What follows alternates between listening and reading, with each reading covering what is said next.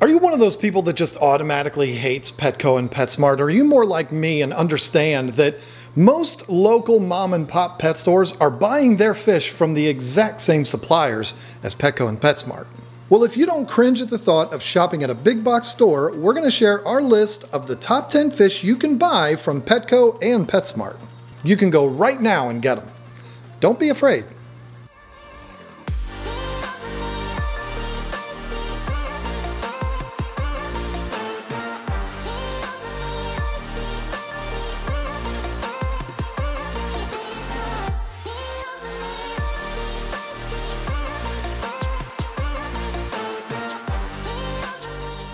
Okay, I know this might be a bit controversial to hardcore beta lovers because they don't like the idea of promoting stores that sell betas in cups. I get it. I don't like it either, but the sad reality is this is the way most pet stores sell these fish.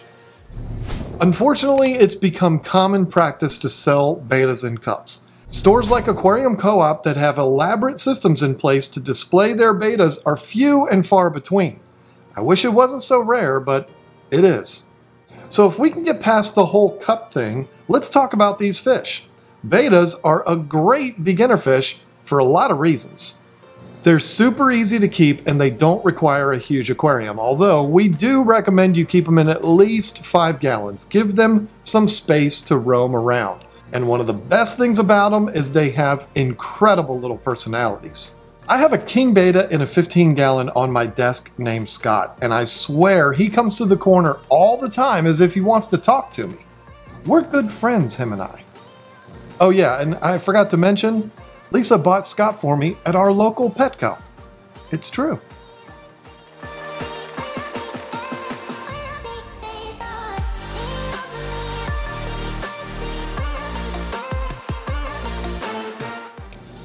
Guppies are another great starter fish, and you can almost always find plenty of them at Petco or PetSmart. They might not be the high-dollar fancy guppies, but that's okay. Yeah, I like the fancy ones, but here's the thing. To me, I just love guppies. I don't care what color they are or what their tail looks like, so the assorted guppies you'll find at these stores are perfect for me. These fish will bring you plenty of activity, plenty of color, and as you probably already know, plenty of babies. Guppies are live bears, which means they don't lay eggs. They give birth to live, free-swimming babies, which is really cool because if you do your job as a fish keeper, you'll be surprised how regularly you'll walk by the tank and be like, hey, there's a teeny tiny baby in there. You might not think it's that big of a deal, but trust me, when it happens, you'll realize that this changes everything about the hobby for you.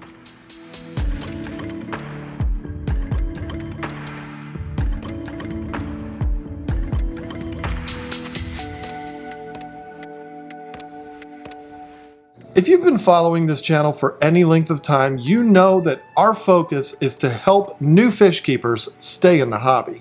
We believe it's the most important aspect of what we do. It's so important to us that we've even changed the name of our website to keepfishkeeping.com. Sorry, I just had to go for a little shameless plug there.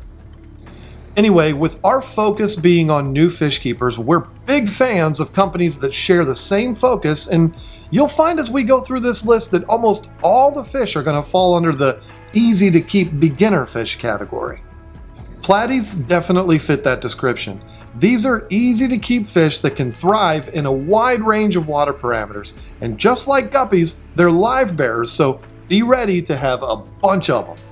These fish are available in a bunch of different varieties and colors. My personal favorite are the Mickey Mouse platies.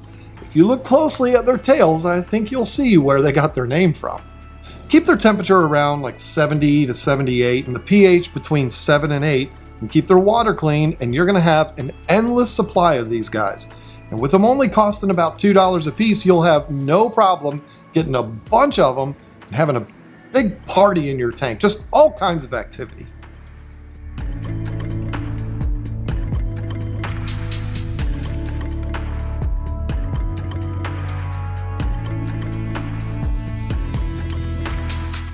Mollies are very similar to platies in the way they look, the way they breed, and the water parameters they require. They're so similar, in fact, that I considered lumping them together along with the next fish on this list, but then I wouldn't have time to show you all this beautiful footage of the 3 different types of fish. Mollies are another great community fish that can easily mix with other community fish, and you shouldn't have any major problems. When it comes to tank size for platies, mollies, and swordtails, which we're going to talk about next, the rule book would tell you they can go in a 10-gallon aquarium. Yeah, they'll live in a 10-gallon, but let's do the right thing. Let's put them in a 20-gallon, let's let them spread out and explore and just thrive. Plus, like I've been saying all along, these 3 fish are live bears that'll give you a constant supply of babies. If you have that extra 10 gallons, you'll have plenty of room to just grow a big old happy family.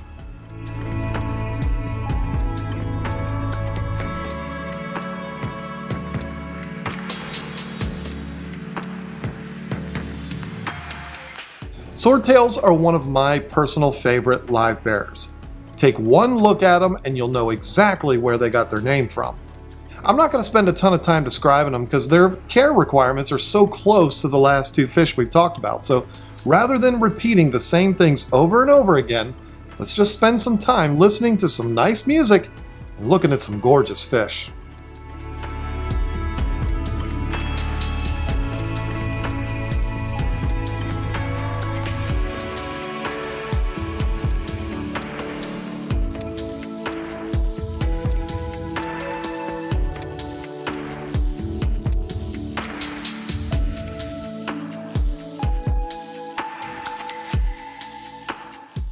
So you set up your first aquarium a while back and you've reached the point where you're starting to see some stuff around the tank. A buildup of algae and all kinds of other things, and you've decided it's time to get a fish to help you out with it. While I've never really been someone that recommends fish do the work for you in your aquarium, bristlenose plecos will certainly help you out, and not only that, they're super cool little catfish. Bristlenose plecos are perfect for smaller tanks because they'll patrol the entire tank and pick up small things left over by your fish. They'll munch on algae on your decorations and plants, and not only that, they look like something that you'd expect to see in like a science fiction movie. A 29-gallon tank will be perfect for them, but if all you have is a 20, they'll be okay. They'll thrive in almost any water parameters, and you'll never have to be concerned about them bothering any of your other fish. And when it comes to feeding your bristlenose, this is where a lot of new fish keepers make a mistake. They think they'll be fine just scavenging around grazing on algae, and this just isn't true. Yes, they'll eat the algae, but they still need to be fed. And lucky for us, it's not difficult at all to find all kinds of food that's made specifically for them. If you want to know our personal favorite, it's the sinking wafers from Extreme. I'll put a link near the top of the description to our brand new website where you can pick up some of this along with any other fish keeping supplies you might need.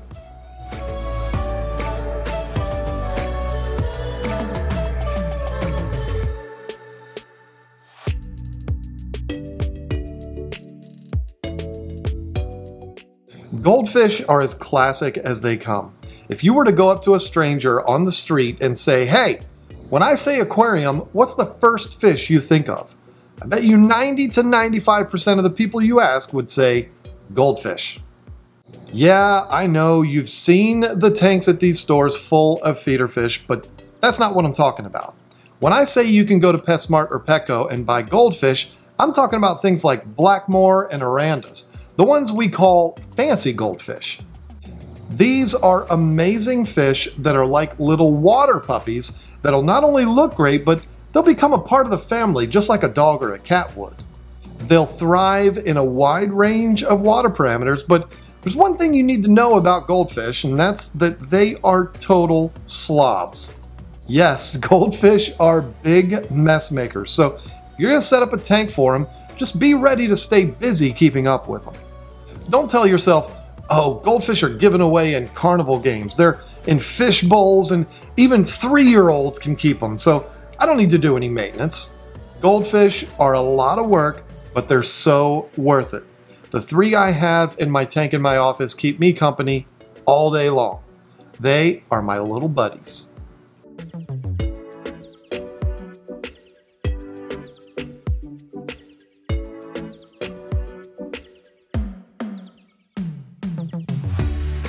Remember when we talked about buying animals to help keep your aquarium clean? Well, there's another slow-moving little worker out there that you can pick up all the time at PETCO and PETSMART, and that's snails. Yeah, I know there's a lot of you that might have inherited some snails in a plant or something and they became a huge nuisance. So when you hear me say you should buy some snails, you're like, yeah, right. Well, just hear me out. I'm talking about really cool snails like assassin snails or mystery snails. These are big snails that come in tons of different shapes and colors, and they do much more than just look cool. Just like the bristlenose, these little workhorses will patrol your tank picking up food from the substrate, algae from the glass, and plants, and they're just not going to move very quickly while they're doing it.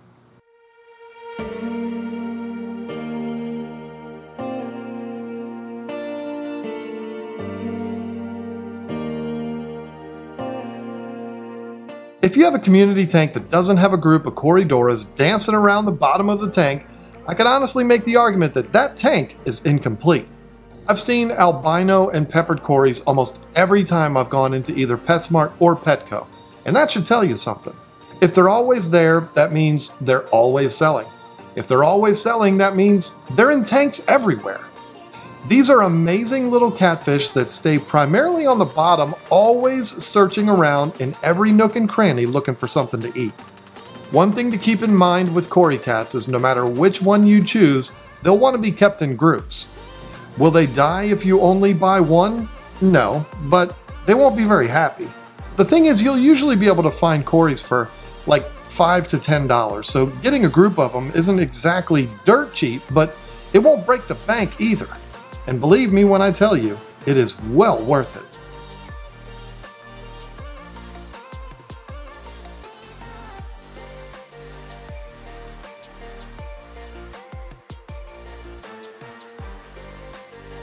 White cloud minnows are, in my opinion, as close to the perfect fish there is.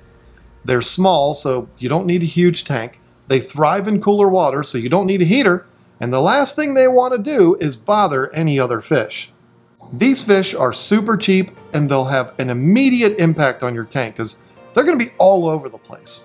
White clouds are also practically bulletproof fish, so if you're a beginner, these will be perfect for you. Grab a school of these guys, like 6 to 8, turn the temperature down, and watch them do their thing.